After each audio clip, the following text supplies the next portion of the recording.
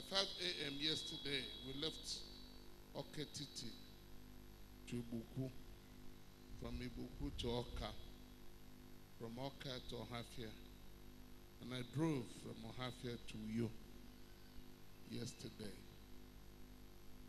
I'll try and be very brief, but the program will start really tomorrow. Okay, keep that your magazine. Madam, I'm talking to you and you're reading. It's an act of disrespect. I don't know how to thank all of you enough for your prayer for me. On Friday, I was near tears. In Ibuku, a woman who had been crippled for 10 years told her children that any day Oma comes to that village, she would walk. And her son put together the program. But I wept when not only did she walk, she danced. Not only did she dance, 9 others joined her.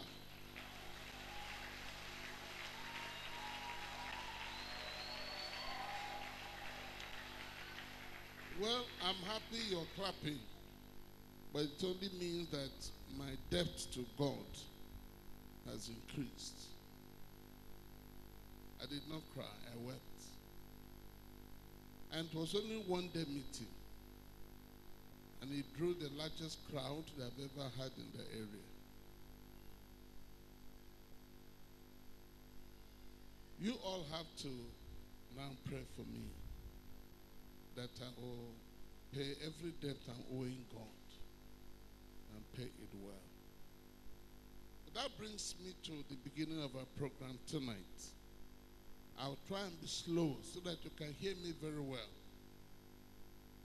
Let's turn to the book of 2 Kings chapter 3. And let's take verse 10 and verse 11 and verse 12. Somebody help us read. And the king of Israel said, Alas, hath the Lord called these 3 kings together to deliver them unto Moab? But Jehoshaphat said, Is there not here a prophet of the Lord, that we may inquire of him? And one of the servants of the king of Israel said, Yes, there is a man, Elisha, the son of Shaphat, which poured water upon the hands of Elijah. No, that's okay. Jehoshaphat said, the word of the Lord is with him. Now, we are all equal in fellowship, but we are not equal in anointing. Number 2, there is a reason why this building stands here.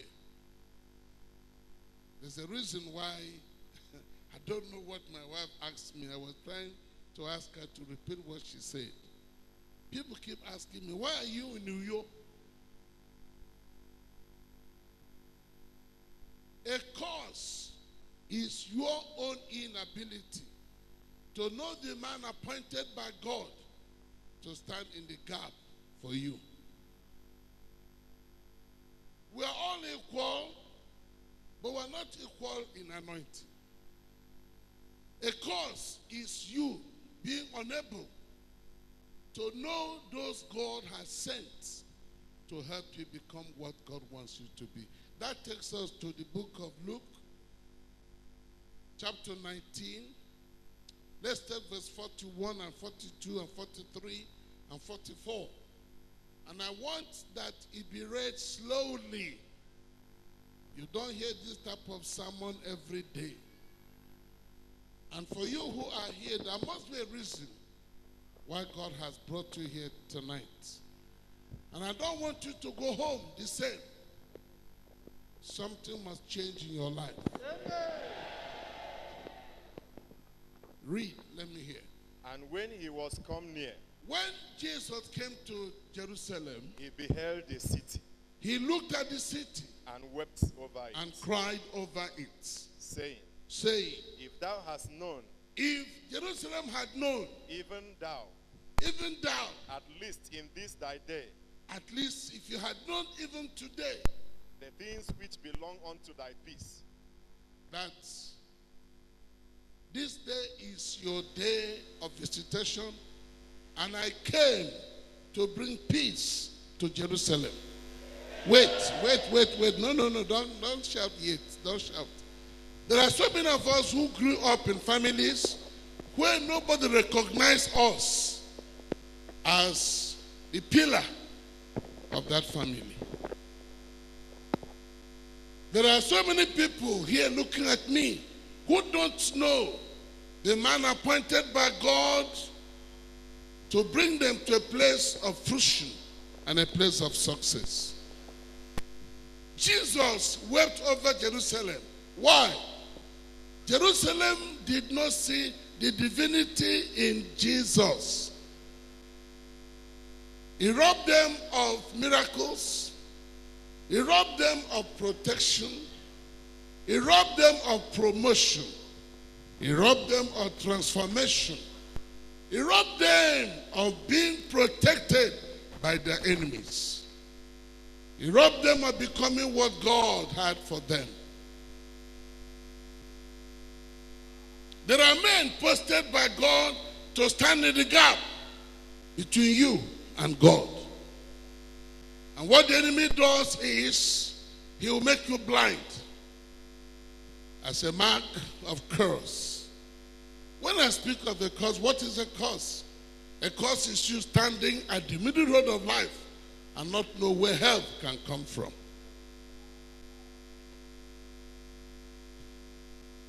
What is a curse? You see, a young boy who left School of Journalism a few years ago. When does my certificate say I left that school? That's about maybe 40 years ago. He wrote against me here in Uyo that all I know is curses. And that there's no longer curse anywhere. I laughed. There is no mountain as high as ignorance. Jesus wept over Jerusalem. Why? They didn't know him. Read on, sir. But now they are hid from thine eyes. Okay, say it well. They are what? Hid from thine eyes. From thy eyes. That is, God no longer sees Jerusalem. Because he sent a man to them to help them become prominent, to become outstandingly successful, to become unstoppable, to become unmolestable, to have enough food for the whole world. But no, they did not see Jesus as Son of God, sent by God. I don't know how many of you know what you do not appreciate cannot bless you. What you cannot bless cannot reproduce itself in your life. There are so many of us who live a life of taking things for granted. There are so many of us who do not know where our help can come from. The Bible says Jesus wept over Jerusalem. Why? They did not know the hour of visitation. This program is not an ordinary program. It is our hour of what? Visitation. There are people here that God will visit. But there are many who don't expect that visitation. What you don't expect will hardly reach you. And it's a curse. You know, we speak of the curse of parents, the curse of husbands, the cause of masters, the cause of prophets, the cause of pastors. If you remember, don't you quarrel with your pastor. We have so many churches so that if your pastor is not treating you well, you can leave that church and go to another church. But don't fight your pastor. He has the power to put a cross upon you. He may look ordinary, but he's not. I was in Lagos, and God asked me to send for a young man who was a deacon of Assemblies of God Church. When he came, I asked him, were you among those that disgraced your pastor out of office? He said no. I asked that question again. He said no. Can you send for your wife? Most of the time, if not all of the time, women are more honest than men. The wife came and asked him, why did you tell Reverend a lie? You wrote that letter that sent the pastor out of our church. He got up and said to me, oh, I have forgotten. I have said it over and again that Nigerians are the greatest inventors of excuses. And yet they have no excuse for being full of excuses. There's a time in every man's life that you must not give any excuse. You must confront yourself. You must take responsibility. You must admit failure. You must ask for help. And I said to him, unfortunately, your pastor placed a curse upon you, and you're going to kill somebody in 2 weeks' time.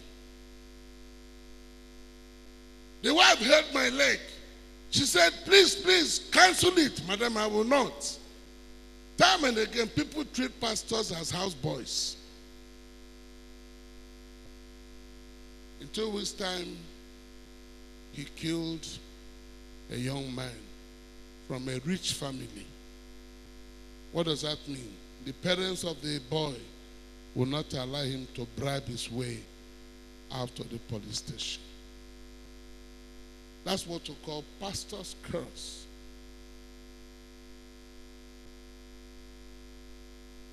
Read on. We are back to chapter 19. Let's move on, sir. 41, 42, 43. For the days shall come upon thee. For the days shall come upon you. That thine enemies shall cast a trench about thee. Your enemies shall surround you and humiliate you. And compass thee round. And compass thee round. And keep thee in. Wait, this was Jesus speaking to the Jews. And the day will come when your enemies would surround you and harm you. He was speaking as a prophet. He was not speaking as an ordinary man. Israel saw him as an ordinary man, but no, he was not. There are even women who are married to men who are not ordinary men. But the tendency is to look down on your husband. Treat him as nobody. Maybe you earn more than he does. That can be dangerous. Jesus was not speaking here as an ordinary man. He was speaking into the future as a prophet. That's what led to the Germans running after the Jews. And the boy who led that, the man who led that battle, the mother was a Jewish woman. Hitler was born by a Jewish woman. But she hated the Jews. Why? Well, he hated them, yes. He had to hate them to carry out what God had put together for him to do. We take too many things for granted. Sometimes I look at us as people who are stupendously arrogant. We speak without fear. Did I hear somebody stole our organ? Huh? It was not stolen. It's not confirmed. Are you afraid? I wasn't going to say something very bad. Just that he will be mentally mad for 7 days if he returns the. Huh? No, I won't ask God to kill him, but I ask God to rattle his mental balance only for 7 days. Just that once you become mad for 7 days, a governor called me and said, Reverend, I'm about to go mental. And I said, no, Your Excellency, once you are mad in Nigeria, you are mad forever. No, don't be afraid. Life is made in a way. If you mess up the air, come, two of you not discuss it here. If you mess up the air, we wake you up to perceive the order.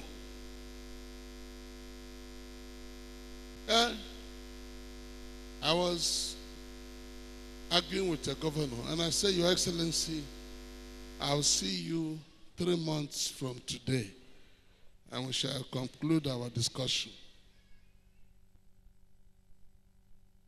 And they will remove you from being governor on that the third month. He said I was bluffing, which was okay by me. He has the right to question the inerrancy of the word that has spoken. But 3 months after, Abacha came from nowhere and sacked all of them.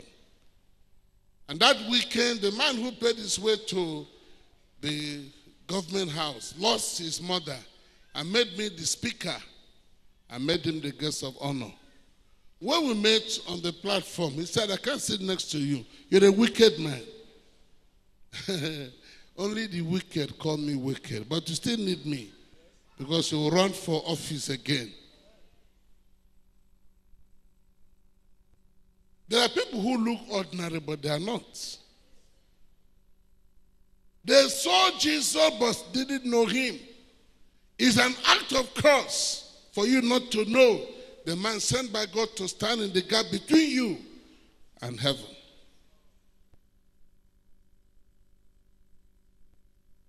Read on, sir.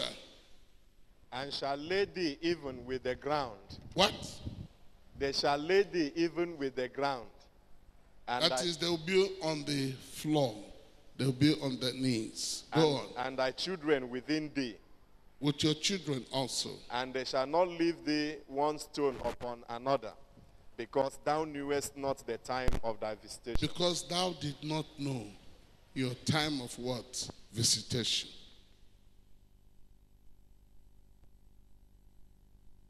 Yes, people are holding programs everywhere, but programs are not the same. There are even programs where the organizer himself needs help and cannot change anybody's story.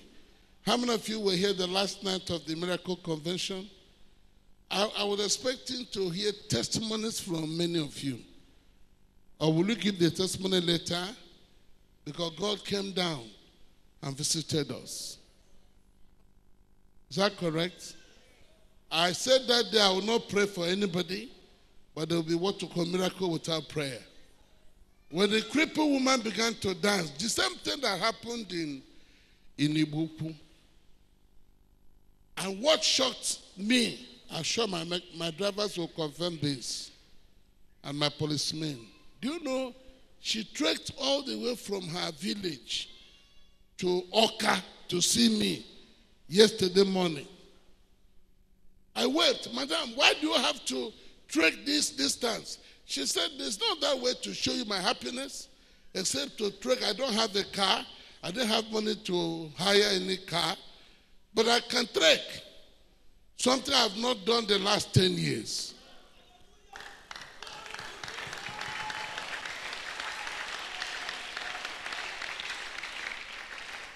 As she was talking, I was crying. I was crying. But you remember the one we had here in Uyo? The woman said she came all the way from where? Umahia. They were forcing her to come. She was not willing to come because she couldn't walk. But that day, did she dance or did she not? Why don't you give the Lord a good clap of everybody?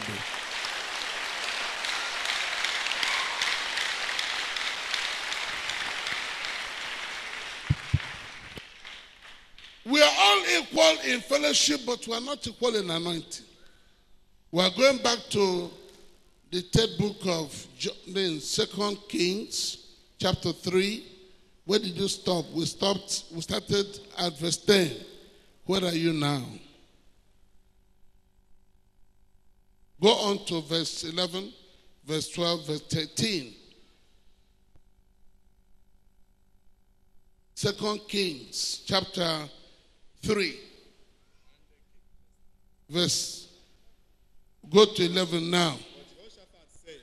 Jehoshaphat said, is there not here a prophet of the Lord that will inquire of the Lord by him? And one of the king of Israel's servants answered and said, here is Elisha the son of Shaphat, which poured water on the hands of Elijah. And Jehoshaphat... Have you noticed the way they described Elisha? They didn't call him assistant superintendent. They called him a man that poured what? Water. To many Nigerians, they won't accept that type of title. To pour water is degrading. They should have said he was a man that caught fire, that burnt those men who went to arrest Elijah. No. Read on. Jehoshaphat said, and Jehoshaphat said, the word of the Lord is with him. The word of the Lord is with him. So the king of Israel and Jehoshaphat and the king of Edom went down to him. Yes. And Elisha said unto the king of Israel, Elisha said unto the king of Israel, what have I to do with what thee? What have I to do with thee? Why don't you go to your father's idols? Read on. Okay, let's use his word. What did he say? Get thee to the prophets of thy father. Get thee to the prophet of thy father. And to the prophets of thy mother. And the prophet of thy mother. And the king of Israel said unto him. Now, there is something I want you to understand here. Because pastors called by God do not have the same assignments, they can't speak the same way. Some people get angry. Why is he hard? Why is he hard on us? Why is he rude? No. We don't have the same assignments. And so, depending on what God has called you to do, what he has called you to do will determine your temperament. And if you see a man of God get angry, you don't have to question him and call him names and rebuke him. No. The anointing on any man determines how he'll express himself and the anointing. There are some pastors who are very humble. There are others who can't take nonsense. Like that day in Ohuku, I was speaking, a man was using his phone. I asked him, will you stop that nonsense? Drop that phone. Only an Igbo man will use his phone while in a church service. I was so mad. The man knelt down and threw, in fact, he threw away the phone. Somebody asked him, why were you hard? Will you shut up your mouth? I will answer that question. It was only when the miracles began that I was forgiven. They said the man, we were in Okija. And I said to them, there's a man on this platform. Ask him to stop pushing cocaine. Because they will arrest him next time he tries it. And somebody said, everyone here is a big man. Big man? What makes a man big? You said the money? No. Because armed robbers have a lot of money. You said the car? No. Armed robbers buy cars. Thieves buy cars. What makes a man a great man is a man's ability to compel God to do what he does not want to do.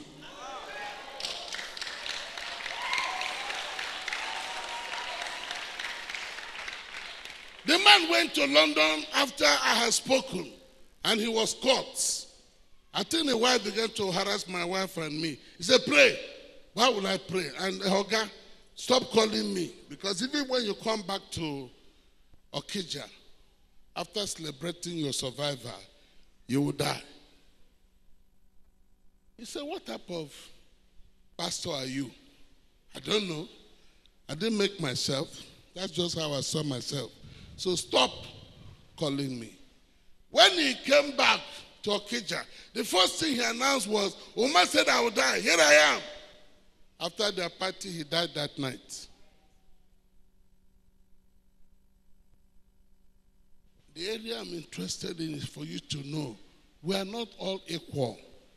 When you see men sent by God to help you, respect them, honor them. But only the words of their mouth confirmed by God will be an affirmation and attestation that what they said is true.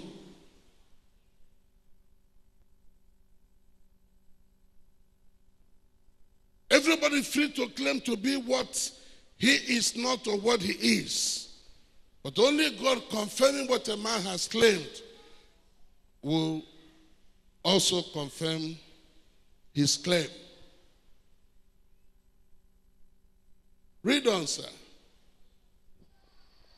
And the king of Israel said unto him, Nay, for the Lord had called these 3 kings together to deliver them into the hand of Moab. And Elisha said, As the Lord of hosts liveth, before whom I stand, surely, were it not that I regard the presence of Jehoshaphat the king of Judah, I will not look toward thee, nor see thee. But now bring me a minstrel. And it came to pass Wait. He said, bring me a powerful musical team to minister unto me. Why? When a prophet is depressed, when a prophet is not happy, he loses his anointing. Number 2, a prophet does not prophesy at will. He prophesies only when God has anointed him to prophesy. This is why I plead with the choir. Take your music ministry seriously. Wait on God. When I used to be a choir master for 10 years, so I'm speaking out of experience. My choir used to start fasting on a Friday. That was in an Anglican church in Abayi Mocham. And they would sing on Sunday. Because of the prayer invested, when they sing, people would fall in the audience and sleep off, including the preacher. They said I was a magician. No. There is an anointing that will come from this altar. Many will not be able to sit on their seats. You are not here to entertain us. You are here to bring down the glory and the unction and the anointing of the Lord. You can bring healing to this crowd. It can make the preacher for that day to fall and sleep.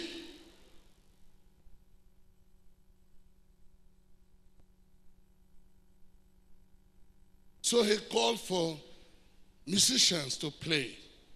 And what happened, sir?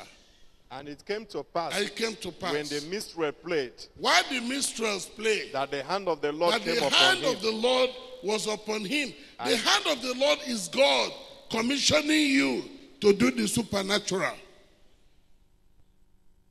There are some of you, when we are singing, you will be looking here and there, distractedly and half-heartedly. You are hurting yourself because you will go home with no blessing. Oh Lord, my God. Okokon, how are you? Oh Lord, my God. Bokwa. You are simply making a fool of yourself. You can't do that to a governor.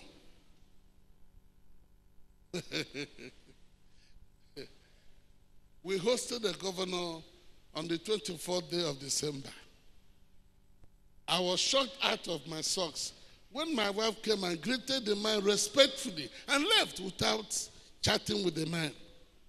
I said to myself, it's good to be a governor. If I had been a governor, she would have just done the same thing and walked away. How much more God? You can't be singing and be looking here and there. You go home without any benefit, any blessing. Once we raise a song, shut off everybody and shut in the presence and the glory of the Lord. Let that consume your attention. Let nobody distract you. Because God can choose that your sickness must go.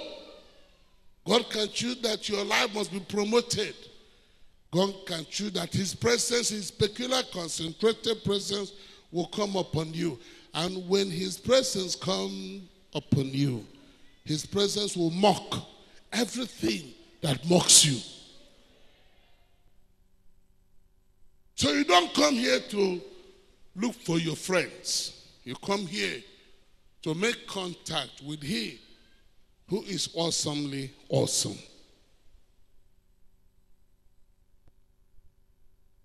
The Bible says, as the minstrel have sung, Elisha said, the hand of the Lord came upon him. No prophet prophesies at will.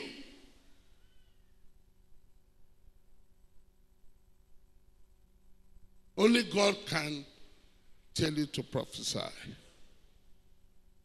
And what happens, sir? He said, Thus says the Lord. Thus says the Lord. Make this valley full of Make ditches. this valley full of ditches. For thus says the Lord. For thus says the Lord. Ye shall not see wind. You will not see wind. Neither shall ye see rain. Nor will you see rain. But the valley of Baca shall be filled with water. We're dealing with he that specializes in miracles. And I want you to ask yourself, do I believe that God can cause the impossible to become possible in your life, in your village, in your business? We were at the Sheda Church in Lagos. A young man gave an offering of 1,000 naira. He said to me, if God does not give back this money to me, I'll come to you to collect it. I said, okay, just that beginning today, money will run after you. When you close your eyes, you see money. When you open your eyes, you see money. You see so much money that you will not lack money again. He won lottery that day. I think they gave him 200,000. The next day he won another. That was the time they were selling soft drink corks. If you open it and there's a number in your own, you have won money. He won about 10 of that. He came to me and said, tell God I don't want to touch money again. From that day, in my dreams, I dream about money. On the road, I imagine money. Everywhere I go. He said, before I go mental, tell God I don't want money again. I told him I will not. You have touched God on the wrong side. I don't have to do it the way you would have done it. I do it according to the calling of God upon my life. When I said to Mr. President, your prayer request for us to pray against violence will not be answered, Ayo came to me and said, they'll put bullet in your head. Oma, you're a crazy man. Hey, my friend, the person who will shoot me, the great-grandmother has not been born. So why won't I relax and enjoy myself? Right where you are tonight, ask God to show you that uncle who can help you and show you your nephew that will become somebody great someday in life. Let God show you these things. Those who can help you. Those you can help. Because you are called by God to stand in the gap between some people and God. They are also called to stand in the gap between you and God. You must know them, but you must also know those that you can invest in. I don't know how many of you are honest enough to say you have looked down, you have looked into your family, and there are people you could have helped, but you didn't help them. Now they are doing well, And they don't want to see you because you did not help them at the hour of need. Anybody who is that honest to confess your failure to see those God has appointed to help you? Anybody here? Let me see your hand raised up. No, you can't be right. There must be somebody in your family, small. You didn't help him or her when you ought to have done so. Now the boy, God has sent somebody else to take your place. And that person is doing very, very well. Is there anybody here who will say to God, give me another chance? Anybody here? If you don't confess that, you won't have the second chance.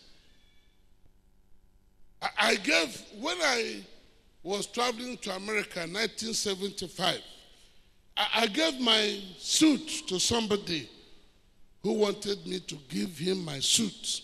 But I grumbled. I complained. And the man brought back the suit and said, hey, as I go to my house, somebody brought a newer one than your own. Can you take it back? I knelt there and said, Father, give me another chance. As I was traveling through the motor park, I saw a pastor who was crying. He lost his suit.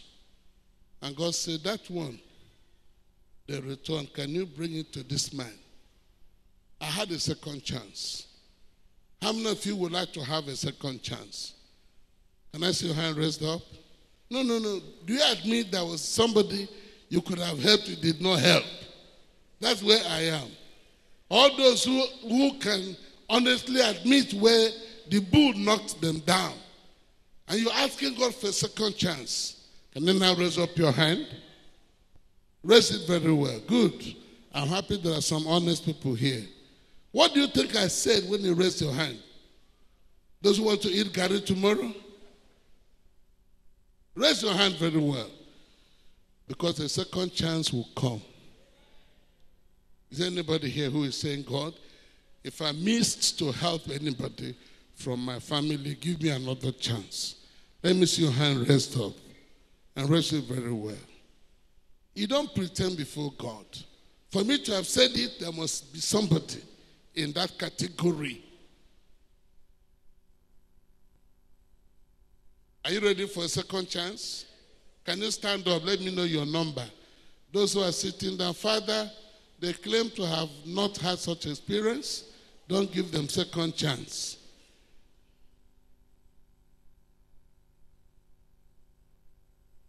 Father, honor their requests and their prayer, for I ask in Jesus' name. Sit down. There are many of us here tonight who will not be part of the winning team in our families. Unless God can open your eye to see beyond the scene. You mean in your family there is nobody that nobody helped? If help could have been not only great, but those who helped him could have been part of the celebration. Because if you fail to help that kind of person, God will raise up another person who will help that person. Can we go to the book of Esther, chapter 4? Let's see verse 6. What does it say? Mordecai said to Esther, do you know whether you're here at a time like this, that God may use you to wipe away our tears? It is easy to miss an opportunity. That's a big curse. Have you seen it? Read Esther chapter 4, verse 6.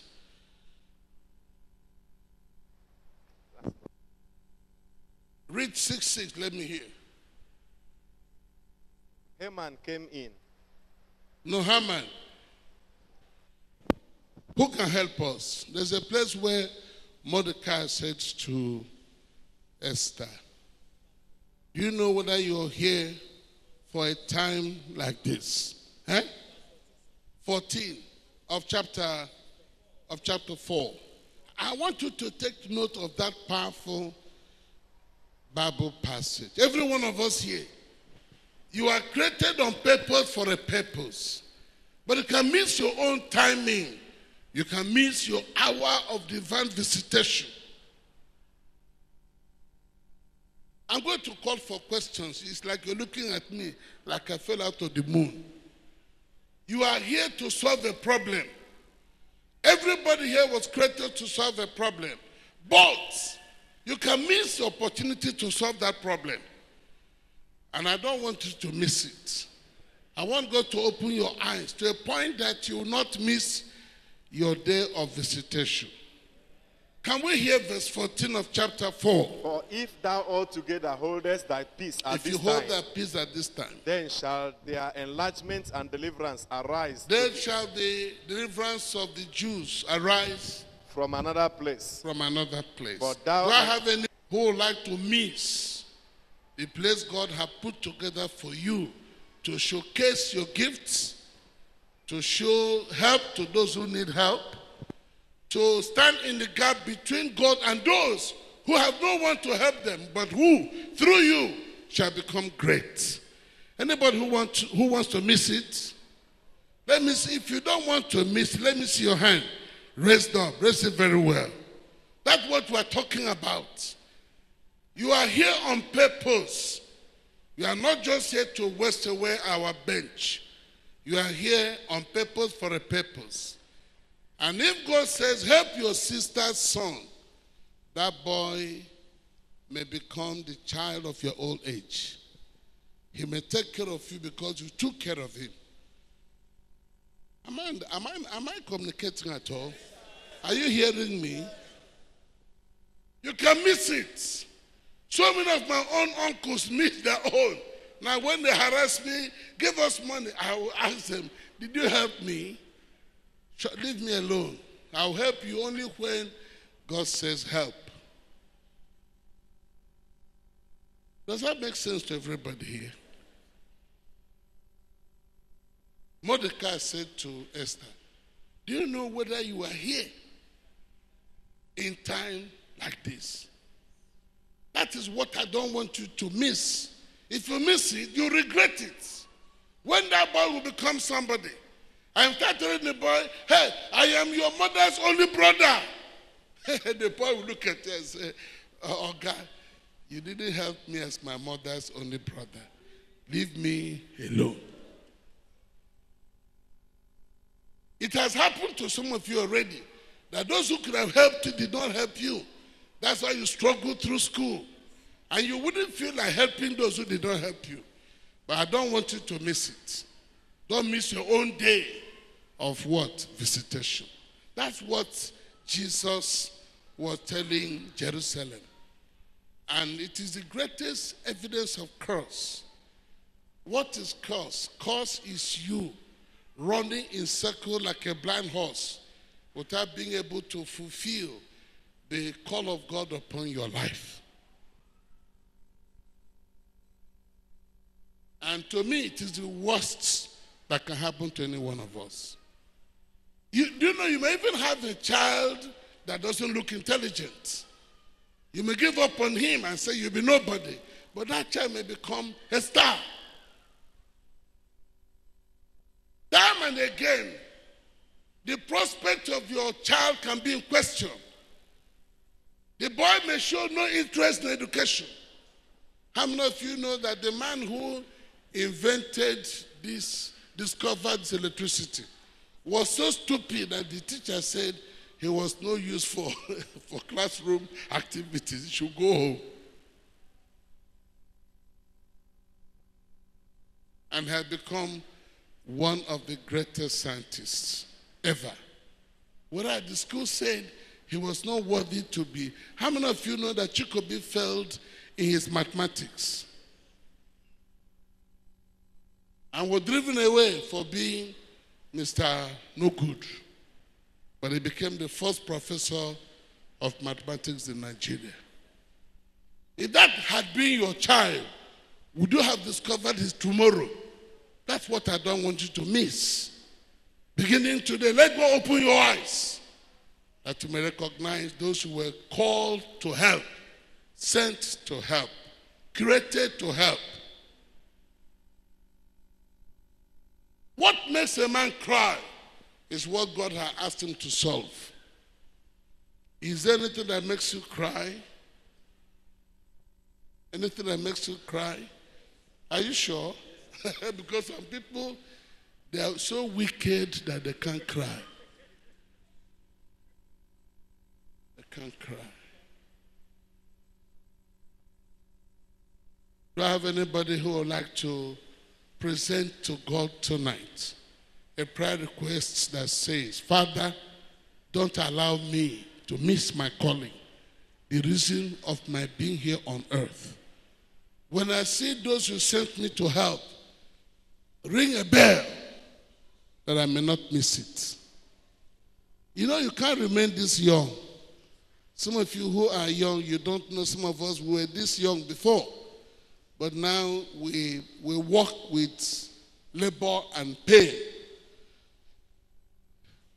Before you get to that point, how many of you would like that God will so lead you and guide you that you will not miss your own day of visitation? Before we pray, let me take 4 questions. We're about to close. I have said we shall close on time today. Yes, anybody who has a question for me? Don't ask me about my grandmother. She's dead. Ask me about the things I have taught now. Yes, sir. Hallelujah.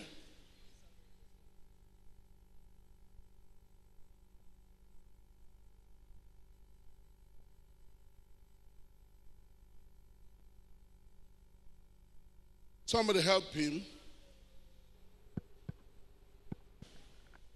You're having a question with what? A problem with what? I'm having a problem with my stepmom. Your stepmom. Yes, sir.